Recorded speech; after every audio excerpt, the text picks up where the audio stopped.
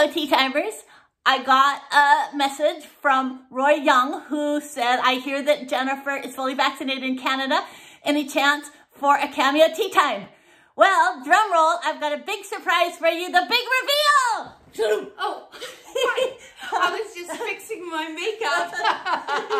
That was Meg's idea. Yeah, Meg's yeah, like, this is my how idea. about if I hide you with the thing and then I'll reveal it? I was like, oh, Meg, that's so dumb. And then I was like, well, it's your show. Because Meg goes, if you're coming to Canada, you have to do a tea time because all our fans know that you're here. And they're like, when is Jennifer going to do a tea time? I'm like, I'm not going to do a tea time. She's like, oh.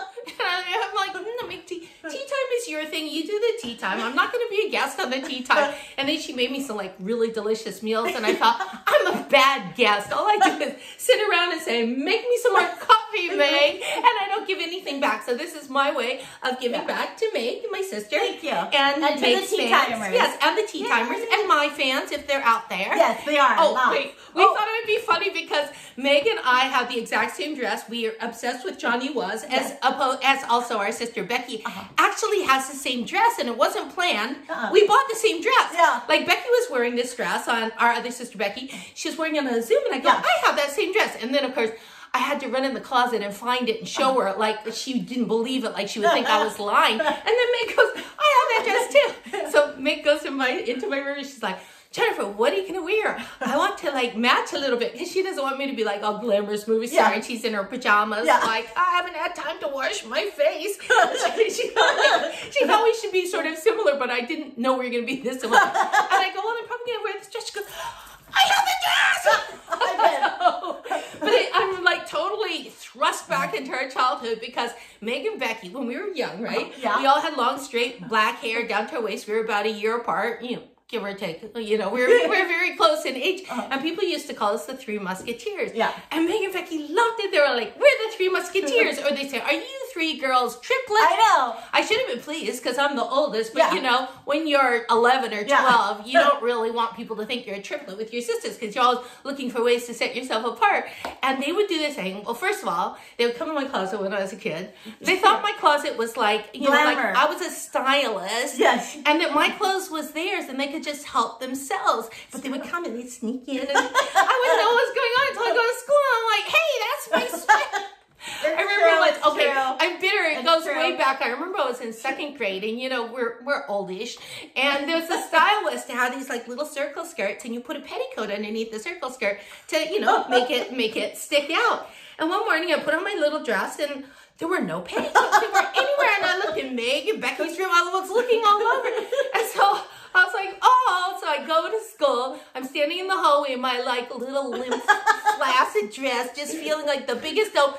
All of a sudden, there's a big commotion, and here's Meg going down the hall.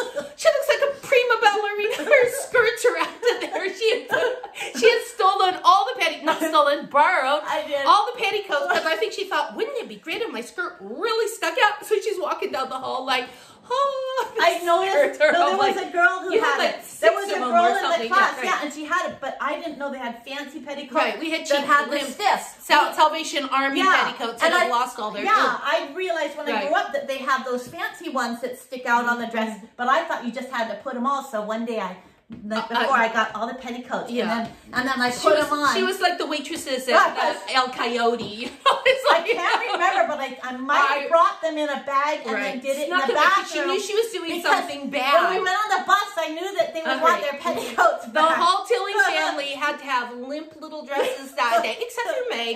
I was a princess. I literally remember in the dark hallway, and I'm like the little rag girl, you know, the little, and all of a sudden there's like a and I see this spotlight in my memory, and Meg was like, I'm fancy. And everybody was pointing. They're probably like, what's wrong with you? But I thought that they were so in awe, like, look how much Meg skirts.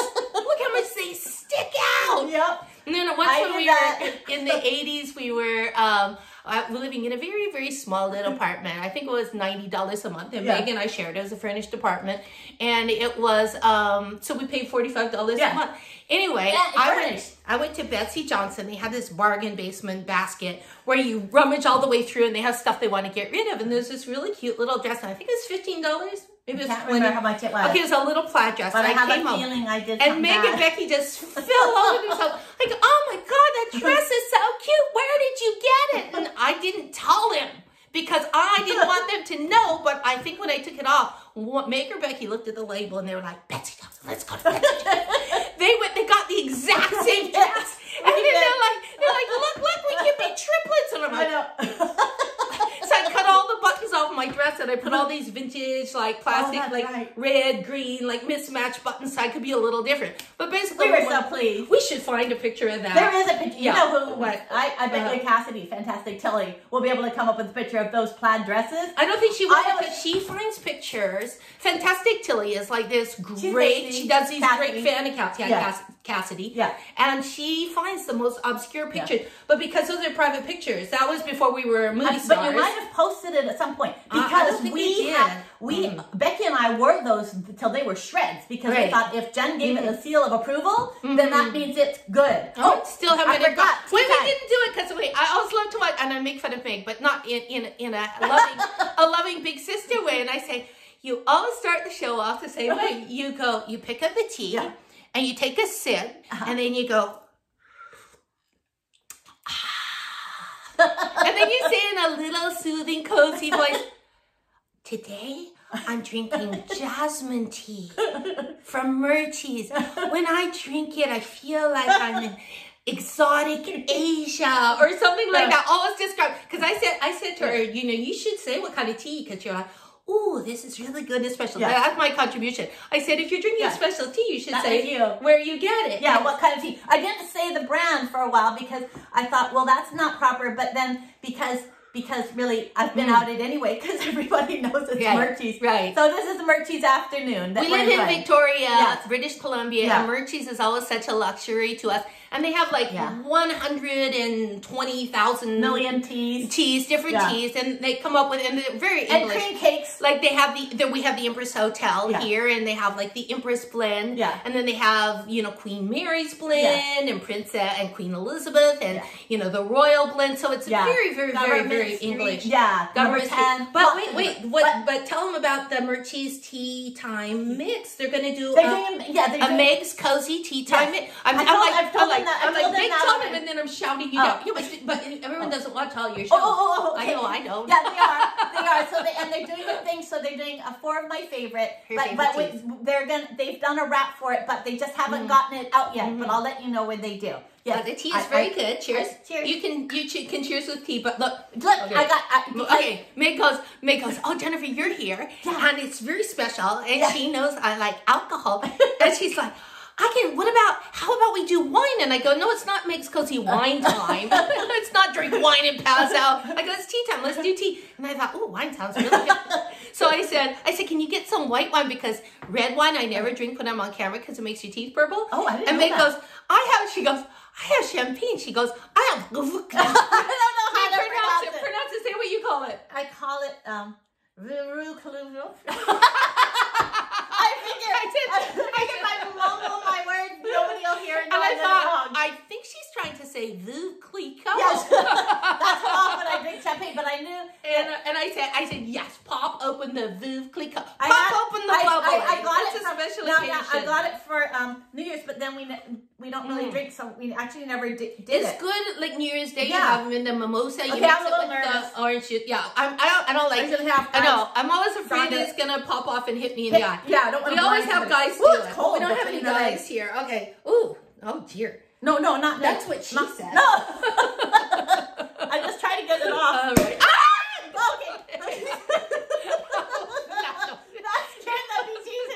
It was like a horror movie. It's like Chucky jumped out at the bottom. Okay. And look how pretty these glasses are. I'm not going to do it over you because if I spill. Just do a little bit away from No, wait, Meg, you have to do it fill it halfway full. Okay. Because then the bubbles will spill out. And then do the other one halfway full. Look, see, look. It's like all kinds of bubbles.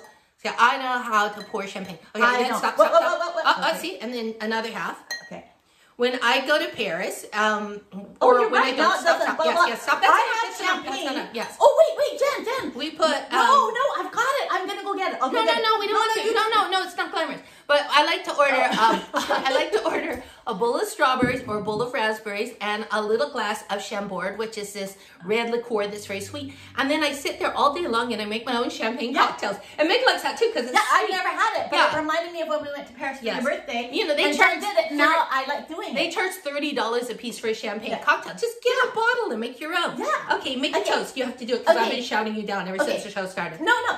Okay. Cheers to our timers and to my sister, and thank you so much for giving us this special treat. Thank you, Meg, and thank you for the...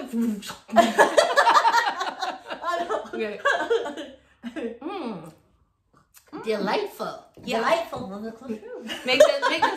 Meg doesn't really like alcohol, but I thought, how fun. I think a little bit. How fun to have champagne. And then Meg wanted to put, she's never had a guest before, so she wanted to put these giant armchairs with arms. So I have them. And then she goes, I brought one down from upstairs. And then then she's like, but maybe I should use these chairs from the table, which are, they're padded, but they don't have arms, but they're still really wide. And I go, can't you get some like little wooden chairs? I said, we have to be close together. Meg's like, close together. And I was like, then we can both fit in the frame. So I know, so now we have a little but now I'm a little uncomfortable. But you know what? Yeah, like the show is... Do you want a cushion? No, I'm fine. Okay. I'm fine, but you know, it's lucky your cozy tea time is only about 15, 20 minutes and not an hour. What? Oh, yeah, because we've gone 11 minutes.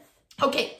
So Meg had an idea because Meg's like, she's worried like her book is not going to sell, even though all her other books have been bestsellers. So her new book is haven't been. Her new book. I said, Meg, do you have a book that we can hold up and we'll talk about it? She goes, no. And I go, you don't? Well, maybe we'll just talk about it. She goes, well, I have the cover of the book. And she goes, it's around another book. So I'm like, that's the same thing. Nobody's going to be reading for the book. So this is her book, The Runaway Heiress. Yeah. And you can pre-order it on Amazon. And it's really, really, really racy. It's about... It's not that. Okay. A brave woman on the run from her vindictive husband faces a dangerous path in the thrilling new romantic suspense novel from Oscar-nominated actress Meg Tilly. And so she runs away. Like, if I was running away, I wouldn't run to Hollywood, but this ding-dong does. No. There's a reason for it. Okay, yes. People have heard my story time know why she got stuck in Hollywood. That wasn't her plan. She lands that a wasn't job her plan. as a personal assistant to none other than Hollywood's Golden Boy director, Mick Talford. He's a difficult client, but she senses hidden depths in her, and he wants to plumb her depths too, apparently. So Meg goes, hey, maybe we can read a little bit of the thing. I thought, that'll be really fun. It was the fourth chapter. Solace Island was about sisters, and I thought, that'll be fun, and I'll be one sister, and you'll be the other sister. And then she gives me this. She puts it on my bed last night, and I started to read it, and I was like, oh my God. I was like, it's so racy. I mean, I want to read it, but not out loud. Meg's tea time gets yanked for pornographic content. I'm telling you, it's really racy. I'll read a little bit. Don't then. No, because okay, wait, if I can find it. Okay. Hold on, you talk amongst yourselves. Well, okay, this is it. It has to be in context. Okay, so now this he's guy. He's having a party. Yeah, he's like, not having a party. His producer's having a party. His producer's a bit of a degenerate. Yeah, a degenerate. And this guy, he's a bad boy, sort of like... He was. A little like a Jack Nicholson type, but not Jack Nicholson. Meg worked with him, she loves him. But he's done it all. He's tired of all these nubile beauties flinging themselves at him. Like, it gets exhausting. It gets, yes. So exhausting. When I'm in his head, yeah. Like when you see the actors, the young actors, they do get tired of it. They do. They get kind of like a weird, different quality. Yeah, and then they get married and they settle down and they have kids and stuff. And sometimes they feel like they have to keep, having affairs just to keep up their bad boy image. Yeah. But you can tell they're exhausted, and it's like, oh my God, not another sexy supermodel. I just want to be at home blowing my kid's nose. But so anyway, I pick it up and I'm like looking for the fun sister part, and here's what I read. He shows up at this Hollywood party, and I just finished watching Halston, and in episode 4 or 3 or something, I think Halston goes to Studio 54, and he sees his boyfriend like literally fucking another guy. I don't know if you can say that. Can you say that on YouTube? Yeah, you can say it. Well, if you can. I don't know.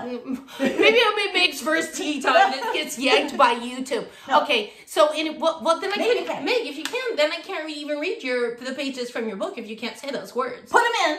Do it, and we'll see. I think you can. I think so. So anyway, the story reminded me of the Studio 54, but obviously she didn't copy that because Meg was really young. She was in Hollywood, in New York as a dancer, and she had a friend, and they would go to Studio 54, and they would yank her and her friend out of line, even though they had very poor clothes, not Halston at all. No, I had red spandex pants. She had red spandex pants. I had red spandex pants, and I'd wear like a low leotard. Because they were lots of makeup on, and their hair really high. They were gorgeous, and they were new Bob, and they pull them out of line, and they give them drink tickets, which was great. Free. They let us in for free. They were so poor. When Meg was in New York as a dancer, one whole month, all she had a giant 10-pound bag of potatoes. And withered carrots. And every day she would boil a potato, and then for protein she put withered carrots in. She was on the ballet dancer diet. I have to walk to the ballet studio 74 in the winter, 74 blocks in the cold, and it was hard when I defrosted. But Meg said later on, she said, you know what, I think that when you're a ballet dancer, everyone was trying to lose weight so the guys can hold the girls above their head. I mean, if you're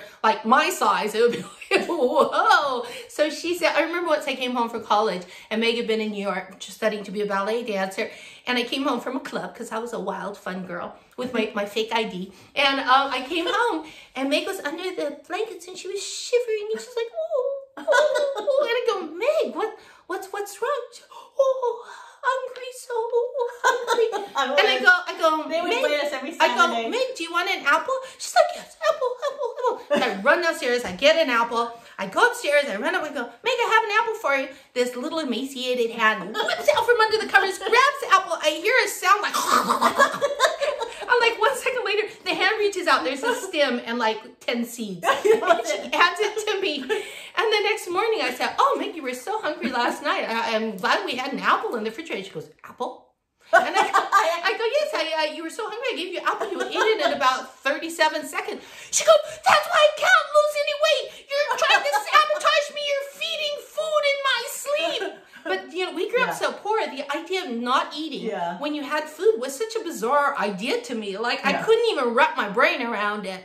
So I was super skinny. She was very, very as a ballet dancer. We got weighed every Saturday, and that was in the 70s. So they were really like Gilson Kirkland was the ideal. When Meg and I started, well, you know, when we were young, we were very poor and very, very, very, very poor. But my mother thought arts and culture. She always wanted to raise exceptional children, and she did. Yeah. She thought we're very important. So even though we only had one pair of shoes, we had to take off when we got home, so we didn't wear them out. We couldn't wear them out because they had to be handed on to us. And we were like, you know, eating things that we found in the yard, like I found some mushrooms, you know, basically. But still, our mother managed to scrape together money for us to see the ballet or see the theater, and that's where if you come see me in a play, I'm always talking really loud and looking up because I want the little poor kids in the very last row to be able to hear me because we were always in the very last row of the balcony, the cheap seat. Yeah. So, what was I saying about? What was I telling that about? Because I was talking about when we were poor. We were very poor. Oh, and being very poor. Oh, so my mom. Then we got a little bit wealthier because my mom got divorced. She got rid of some dead weight,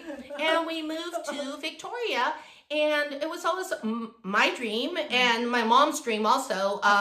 For us to be a ballet dancer. So we got registered, but we got registered in a class with 4- and 5-year-olds because we were beginners. And I was like, me and Becky were these big galumphing hippopotamuses, and I was so bad because the little girls are like spinning and twirling, and you know, and then the teacher's correcting our form like, you great big girl clomping around in the back, extension. But Meg was just in her own little world, and she was like, I wanted so much. Becky and I dropped out. We didn't like being the big dumb girls in the class, and Meg just took off. And when after a few years, she got offered a position in a ballet company, but she got a scholarship in New York with this woman named Madame Darvish, who was one of the great ballet teachers. And Madame Darvish said to Meg, if you stay with me 6 more months, I will make you a prima ballerina. Oh, no, she didn't say that. Okay, I'm right as embellishment. No. She did say if you stay with me, you could be a prima ballerina. I didn't, no. No, she didn't say that. But she did put me on full scholarship. And then I was on full scholarship with Melissa Hayden. I remember the phrase, I can make you a prima ballerina. Don't go off with that ballet company. You need to study with me a little bit longer. They did say don't go off with the ballet company. And you will be a prima ballerina. Oh, well, maybe she didn't. I remember that. Meg doesn't remember it because she's so humble, but I remember that because I was like, prima ballerina? What is that? I wouldn't, you know. I bet maybe she said a better company. No, she did not say that. Meg's being humble. She said, you have the ability to be a prima ballerina. And the reason why Meg was so good, because she wasn't as technically proficient as some of those girls who had been dancing since they were 4, but she put so much emotion into her dance. Like, you really felt things when you saw her dance. Like myself, I felt jealousy, but other people felt joy and, sadness and stuff. But that's why she was really good, and that's why she's an amazing actress, because she just really throws her emotions into her art. So anyway, yeah, and I throw them into my books now. And now she throws them into her books like.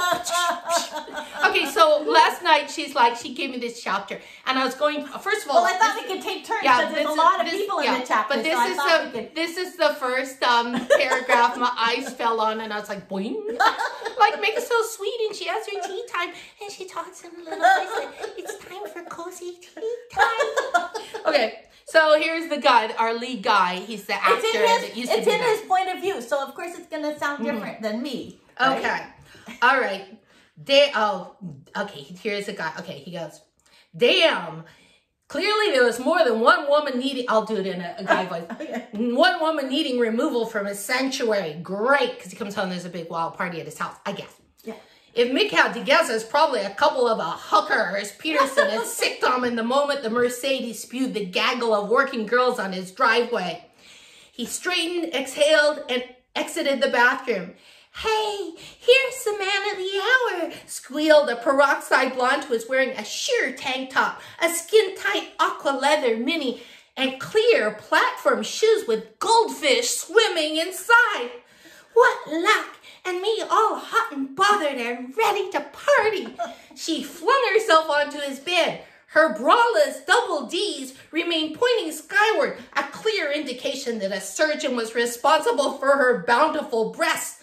She struck a pose that would have any normal red-blooded man's tool leaping to attention. That's not so bad. Tool. What she didn't realize is that type of porn star sexuality always worked as a highly efficient cock blocker for Mick. The blonde shifted her body, background. Her long legs rubbing against each other like a cat in heat, before she let them spread and licked her pouty lower lip. Ah, the old no undies maneuver. He glanced away. I was like, I can't read this. I was like, this is really racy. I was like, maybe I'll read it late at night with my vibrator, but I don't want to read it out loud. But then I read the whole thing. It's really riveting, and I can't wait to read the whole thing. But I thought that maybe I'm sweating to read it. You have to have it in context. Right. He grew up in a place where they had working girls, so different things work for him. But also it's to kind of set up, because then she arrives, and she's who's going to be his assistant, and she's like, and don't give away the end of the story. Okay, don't tell them who the killer is. So anyway, but I haven't read it anyway. But if you want to hear more of that, no, it's not. That's only a little tiny bit. The runaway heiress Meg Tilly, and you know what? I've read Meg's books, and so I'm sure there's a lot more graphic writing than that, because when they Solace Island is like, oh my god. I know, but that's only because no, because it's for I never heard of that position. I only put it in like when it furthers the story, because in relationships you go to this point, and then there's a point where their intimacy where you have to go further. I mean, everybody can't be Carol Channing and her husband. Some people have to have sex. Oh, do they not have sex? She said she hadn't had sex in like 40 years when she was filing for a divorce, because her husband was gay. Wow, David Gaston. 40 years. Yeah. Wow. Right. So anyway, Meg's husband. Wait, this is the longest tea time we've ever done. Okay, but we'll stop. Okay. But I just want to say, Meg's husband, Don Calumet, he's really funny. Yeah. He wrote this book here. It's YA for boys, Reluctant Readers. Reluctant Readers, yes. And it just came out. No, it's out in October. It's out in October. Yeah, this is just an arc. That's what I said. Oh, it comes out in October, and readers like librarians and parents and kids, boys, teen boys, really. His books are for teen boys. And I like to hold things up because I have my pandemic nails that are all broken and mangy. Your nails look pretty. I know, no, but usually I have really long talons. Your nails look way better than mine. But anyway, Dawn is really funny. I've been here. They've been feeding me so well. And what I love about Dawn, her husband, because I know she doesn't talk about it too much, he has an amazing sense of humor. And I'm used to, because my boyfriend, Phil is really funny, but a lot of my jokes he kind of doesn't get. So when I say something I think is funny, I have to laugh really hard, like just to cue him that it's a joke. Like I'll say something and I'll be like, and I was about to do that. I made like a little joke and I was about to do the laugh and I heard someone laughing and it wasn't me. Don was laughing and he got my joke and I was like, oh, this is very satisfying. Now, other people laughing at me because I was in lockdown. For 13 months, I didn't leave my house. So it's just me and Phil. And I grew to love Phil so much more, which I didn't think was possible. I know. And you were saying the same thing with Dawn. Because when you're with somebody and they're the only person that you have, I don't know, you have to get close. Yeah. You have to evolve or die. And you know that you can rely on them. Like a lot of people evolve or die. And some people are like, no way. Like I know several people who've been in like 20, 30-year relationships and they're like, we're done. Yeah, a lot of people I know got divorced during the pandemic. Yeah, well, I'm here with Meg and then I'm going off to do my Chucky movie. Really miss my man, but Meg and Dawn, oh my gosh. It's like they're in a competition for Top Chef of America, like every night, the most amazing food. It's nice to see Mrs. When I saw Meg the first day, I go, even though I'm totally vaccinated and she hasn't left the house in like over a year, I was like, no hugs. I was like, my arm no, but I was like, no hugs, no hugs. Yeah. But it wasn't because I was nervous. I just don't like to hug people. But I just hugged my sister now on camera, so everyone will say, what a loving sister. Aw, I love my sister Meg. She's the best. But this is like a gift for me because when I saw her tea times, I'm like, I'm never going to do a Meg's tea time. Because sometimes I would see the comments, they're like, when's your sister going to be on tea time? I'm like, Meg's doing it. She's great. She's great by herself. Meg's probably like, I'm not going to bring anybody else on my nice cozy tea times to like scream at me and tell all my secrets. Thank you so much. It was really I'm nice. really happy. Thank you. Thank you. Okay, we should toast with, we should toast with the champagne. Since we have it right there. Meg always pours herself a drink and then puts it down and forgets about it. I never forget about my drink. Okay. Happy tea time. Love you. I love you, Happy Meg. tea time. I love all Meg's tea time subscribers. Buy Meg's book, The Runaway Heiress. You can pre-order it on Amazon. July 27th. And buy Dawn Calamé, her husband's book called For Your Teen Boys. For Your Teen Boys or for yourself. Or for yourself. Yes. Lots of grown-up men like it too. Also, you can pre-order on Amazon.